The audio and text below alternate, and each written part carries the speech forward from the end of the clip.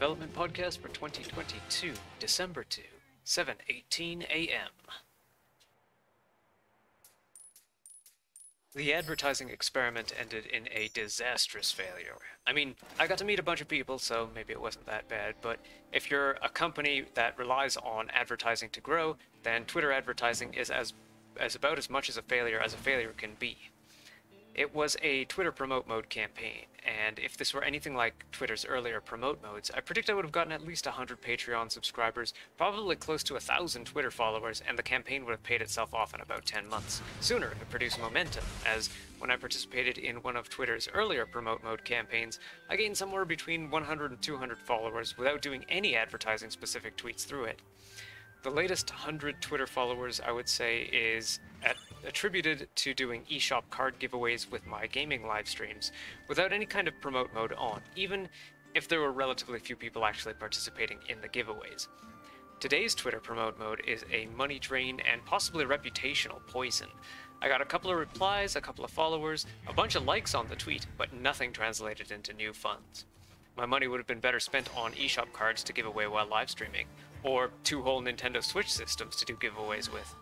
And I imagine companies with even more money to spend on advertising budgets fared even worse, especially if people are so repulsed by the tone of modern advertising that they've already blocked or muted a lot of the big brands out there.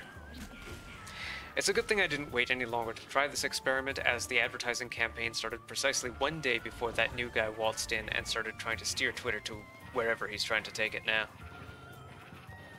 As things stand, I can just about guarantee that you're more likely to find success by saving your money and collaborating with other small creators, or if you really want to offload that extra cash, give it to me, either by Patreon or Ko-fi, or my artist tree to buy a commission from me, or have me endorse your product or service. That last bit will be tough though, I don't endorse just anything. You'll have an easier time if you are a Nintendo blogger, indie developer, if you are involved in FOSS development, or Linux gaming, or HTML5 gaming. Godot version 4 is in Beta 7. I originally wrote this paragraph when Beta 6 came out. Seeing as they're stepping up their release schedule to a new beta just about every week, I guess that means they're not having their servers hammered anymore, so I'll be removing my IPFS link to the older betas, although the files may persist due to the nature of IPFS itself. In other news, I learned recently that the sponsor Established Titles may be a scam. This was linked to me in a video by someone who seems to mention watching that one guy who wet himself in his basement in protest to his wife going out for pizza without him, like it's normal, so I'm not sure if I should take their claim seriously or not. That said, if what that guy claims is true, and these people are offering $20,000 a month to promote their scam, then I could see why a lot of people would still say yes to such a deal. Caveat emptor, as they say. As for the actual work and study I've done, I have no sense of time, so a 2D animation project I started about a month ago is about halfway done, something I thought I could get done in a week. And in addition to Godot, I've been chipping away at some simple C++ lessons.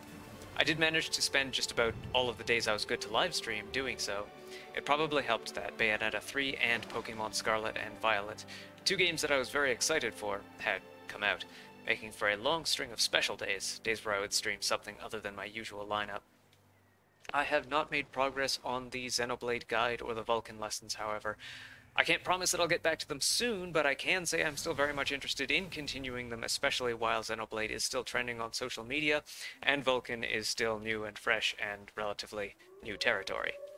Now that I've said that, I wouldn't be surprised if a video on one or both of those things came out within the week.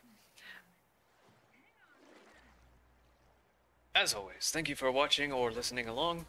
Special thanks to Zed Diggity, Phoenix Astra, and Joshua J. Sloan for being my top Patreon supporters so far.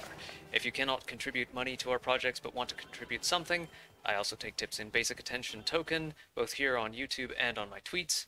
If you can't afford either of those things, then that's totally okay. I'm hoping to make as much of what I make as free or as cheap as possible without going into one of those deals where the consumer is the product.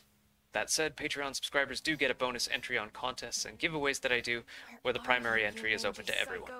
simply following, sharing, and interacting on our live streams is enough to participate.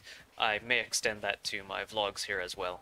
Anyone at the caramel or maple butter rum levels will get 1 free commission per month of the 1-hour commissions that I've started doing for freelance 3D work.